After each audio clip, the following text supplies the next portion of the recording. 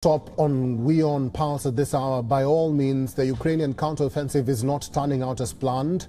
No swift battlefield gains, little surprise element and minimal impact. So far, the counteroffensive has been defined on these lines. A senior aide to Ukrainian President Volodymyr Zelensky admitted that the counteroffensive will be quite difficult and is expected to take a long time. He added that Kyiv needs an additional 200 tanks and at least 60 to 80 F-16 fighter jets to accelerate their offensive. For months, Ukraine has been trying to get F-16s from the West, a request on which US and other NATO allies have dragged their feet on. It could still be months before Ukraine gets as many fighter jets that it wants. Till then, not much could be expected from Ukraine's counteroffensive, but the talks on Ukraine offensive somewhat shifted the focus away from what the Russian forces are up to. Reports say Russia is building a force of 100,000 soldiers. The purpose? To attack the northern sector of the front line.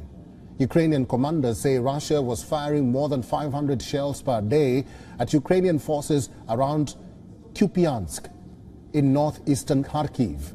Ukrainian forces anticipate that Russia is about to unleash an attack in the north. Russian news agencies also claimed that Russian forces had advanced up to 1 mile towards Kupiansk. The Russian military says it also struck military infrastructure in southern Ukraine. Russia says its forces used sea and air-based missiles to hit military industry facilities, fuel infrastructure and ammunition depots in Odessa. The bombardment targeted the port city comes as Crimea Bridge suffers another attack this week.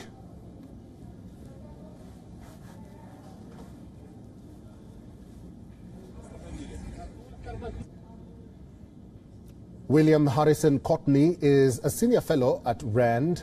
William is joining us live from Washington, D.C. William, welcome to the program. Putin said Russia is preparing response to Crimea Bridge attack, and now there are reports that Russia has amassed 100,000 troops as it seeks to break through in Kharkiv region.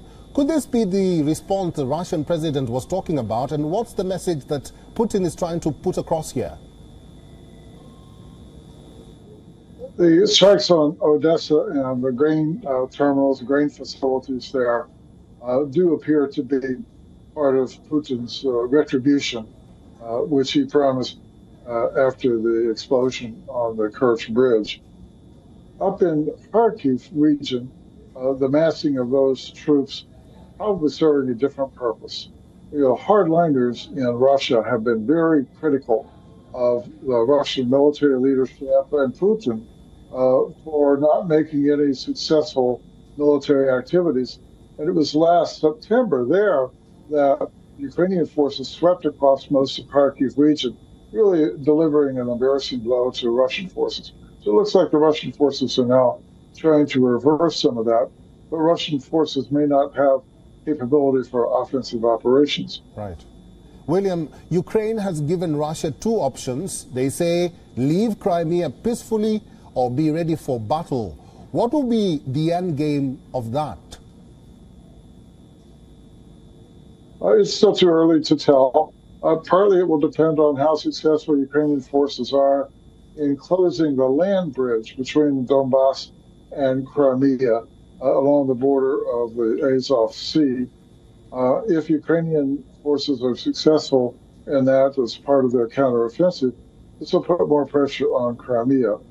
It is possible that the Ukrainians will seek to oppose a naval blockade on Crimea rather than a frontal land assault, because the land isthmus between Crimea and the rest of Ukraine is quite narrow.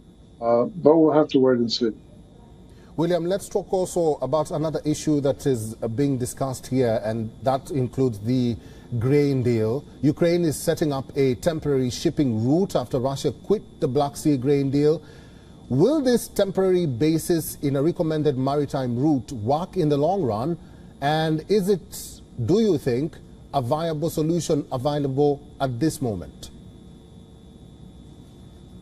It can help, but it is not as it is more costly than shipping grain directly from the ports around Odessa.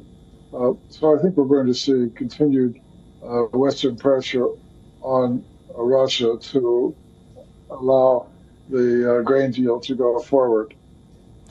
William, finally, and I want your quick reaction to this, how would you gauge the counteroffensive by Ukraine so far? The progress has been slower than hoped.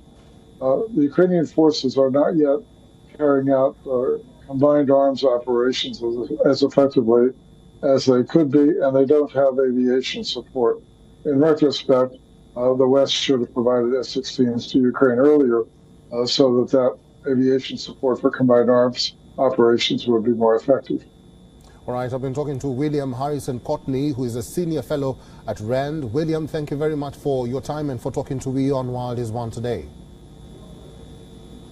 You're quite welcome. WION is now available in your country. Download the app now and get all the news on the move.